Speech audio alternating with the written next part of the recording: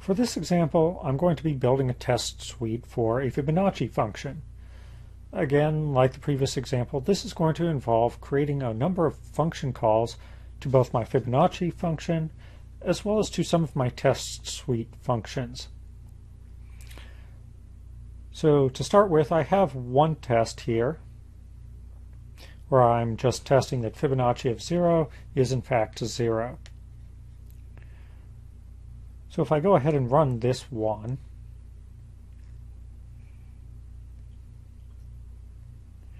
then I see that yes, my function is working correctly. It says that Fibonacci of 0 is 0. But to do more with this, I'm going to need to make a few more of these function calls.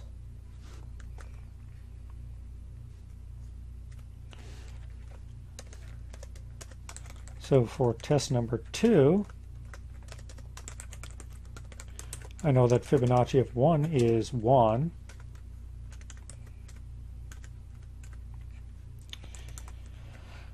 And the first thing I need to do for my test is to call my set saved registers function. This is going to help to make sure that my function isn't doing anything it's not supposed to. If it's using the saved registers, it knows to restore them before it returns. Next, I need to set up my function call to my Fibonacci function. It has one parameter that goes in A0, which is just the number. So Fibonacci of 1 this time. And then I can call my Fibonacci function. Once it returns, it should have put its results in V0. So I will copy those to A0 as the first parameter for my assertion function. Second parameter to my assertion function is the expected result, which in this case is 1. The third parameter is the test number. In this case, it's test number 2. And then for the fourth parameter, it expects some description of the test that I've just run. Once I've got that information, then I can call the assert equal integer function because I'm comparing two integers.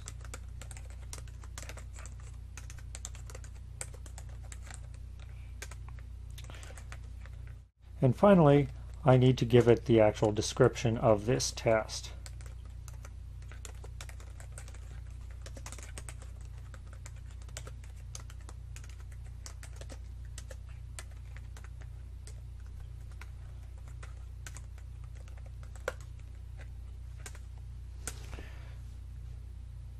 Now that I've saved that, I can go over here, load that up, and run it again.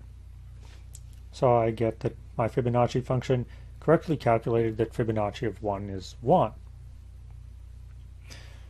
But if I'm not completely convinced that my function is working correctly, then I probably want to generate a few more tests.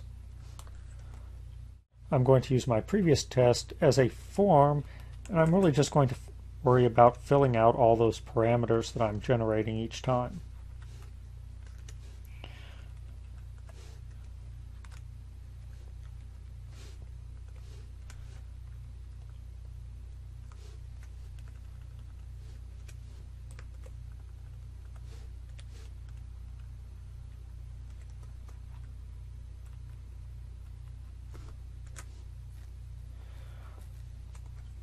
So I'm going to run 3 more of these. Fibonacci of 3 will be the number 2, which is 1 plus 0, so that should also be 1. Test 4 will be Fibonacci 3, which is 1 plus 1, which is 2. Test 5 is Fibonacci of 4, which is 1 plus 2, which is 3. So now I just need to go through and fill in all the parameters for my functions. I'm calling Fibonacci of 4 here, and I expect that to be equal to 3. That's test number 5. and I'll fill in my description. Then I'll go do test 4, which is Fibonacci of 3. That should be 2. Test number 4.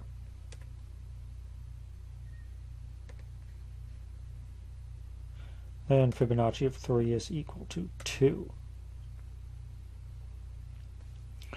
Finally, for test number 3, Fibonacci of 2 should give me 1.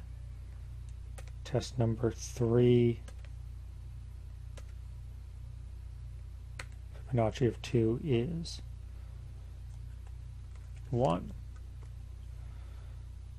Now I have 5 tests, lots of function calls. If I load this and I run it, then it runs my Fibonacci function 5 different times, 5 different parameters, and we get the results that we expected. If you're not quite convinced that the function is in fact working and it's not just automatically accepting everything, we can put something else in for the expected result for, say, test number 2 there.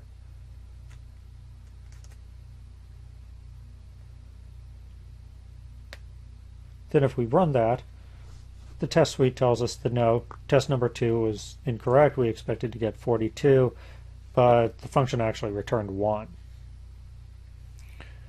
So all of our function calls are doing exactly what we expect. They're returning the results that we expect, but we really just have a number of function calls here.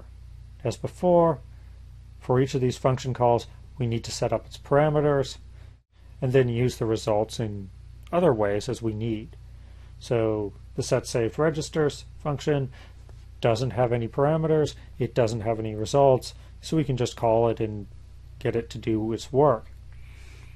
The Fibonacci function, though, takes one parameter, then we call the function, and then we can use its results. In this case, we copy them to A0 so that they can be the first parameter for the assert_equal integer function. This is a function that takes 4 parameters and doesn't return any results.